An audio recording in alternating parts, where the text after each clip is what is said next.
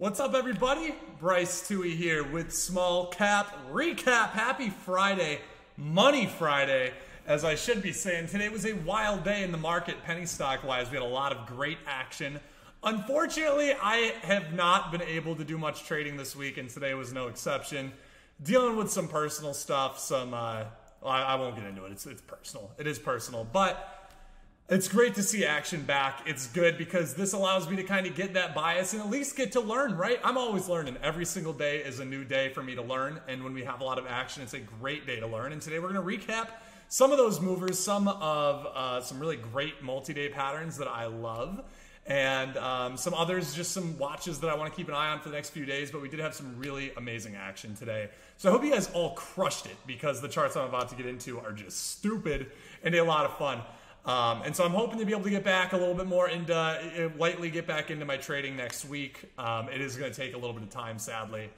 But personal stuff happens, and it's just part of the game. And I think that the difference is back, months ago, maybe even a year ago, I would have been trading right now despite going through so much stuff. But the problem is, I know that despite there being amazing opportunity today, I would have probably taken a lot of early losses, which would have gotten me really shaken up, would have gotten me really mentally. It would have given me a lot of FOMO. And some of the charts I'm about to go over, I think I would have scalped a lot more than their actual potential had had, because, again, I just mentally flustered.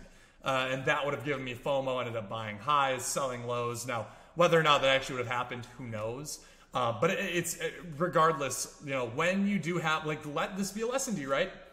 When you have personal stuff going on, mentally not there, it sucks. But at the same time, this is probably the best I've felt, getting to look over the market and still being okay with a hot day and I'm not there. Obviously, I'd like to be there as much as possible, but sometimes it happens. Anyways, long intro. Let's get into some charts, ladies and gentlemen. TBLT, a monster multi-day runner we have here. This daily chart is obviously not completely right here because we did get up into the 820 today. So let's take a look here. In terms of intraday action, nice 41% move. It's a low float, very dilutive stock. They've been doing a lot, they did a reverse split. I'm pretty sure they did an offering not too long ago. But it's relatively dilutive. They're a piece of crap company. Who cares? Who cares when we get the action? That's all we need. So we had a really nice dip and rip, actually. Dip and rip style trade. And I think what made this so great is that we actually had, once again, we've gone over this in multiple small cap recaps. We had the high of daybreak, the fake high of daybreak, to a fake low of daybreak, to a reclaim. Let me get view up here. It was at view up nearly the whole time, very close to view up. And so then we had this consolidation right in here. And then once we got that perk through, it was kind of just off to the races. We had a little fake breakdown and a lot of volume pushed through. And from there, it just ended up becoming a monster, ripping, from basically 620 up to 935. So my apologies, not 820, 935. Beautiful move. This is one of those ones I would not have capitalized on well. I would have scalped, and I probably would have been very upset selling up at 630. Maybe this fake high daybreak here before it eventually reclaimed. Maybe it would have been decent, 20-cent gain or something, but I would not have taken advantage of this whole move. And even in a fresh state of mind, I think this would have scared me out a lot, this other fake high daybreak. But great move nonetheless. I hope you guys capitalized on that. AMTD at the end of the day, we got a lot of movement here on no news from what I can see. Higher float, I'm not really sure what's going on here because this is one of those weird AMTD, Idea Group American Depository Share, each representing one Class A. I don't know what that actually, normally that you'll see that a lot with a Series B stock where you're trading each Series B share equals 5 shares, or every 3 Series B equals 1, or Class B, whatever it is, equals 1 normal share. I don't know what the deal here is, but great run nonetheless. This is a former runner. It's ran before. It's ran very nicely before, from 3 up to about 9 intraday. So this does, and even back here, it's had really weird movements before, and so we had a really nice 150% run today on air. Well, not on air, but on no news. Then we have PGY, and so this is a multi-day chart here, 5-day, 15-minute, and what I want to show here is the third-day surge, baby. Woo! Third-day surges are back. I love it. I love it. This is one of the best third-day surges I've seen in quite some time, and so what we had here Really monster day one move. And yesterday's consolidation could not have gotten any tighter. And then what that eventually led to, I turned my after hours off for this, is just that breakout, right? You had a very, very clear risk level here at 5. Now, I don't know if I would have gone ahead and entered this right out of the gates, and it would have been very tough to find an entry after that. But you had this little multi-day trend break here at 570s. You had your risk on 5 there. And I mean, it was literally just off to the races, right? I mean, from 5 up to 14. Beautiful, beautiful, beautiful move today. Really glad to see third day surges back. I hope you guys took advantage of this. This was an amazing move. And you even had another great entry during this consolidation here for that scalp up from 10 to 14 in only about 30 minutes. So really, really nice move there. Excited to see third day surges back. And the point being, I'm excited to see third day surges back because EVTL may just be setting up for something. Now, unfortunately, EVTL is a very difficult ticker to trade.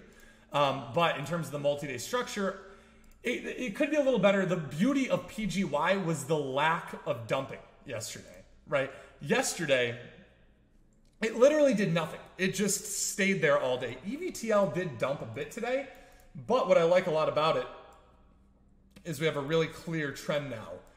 It has sort of a really clear trend as well as a really clear intraday trend line as well.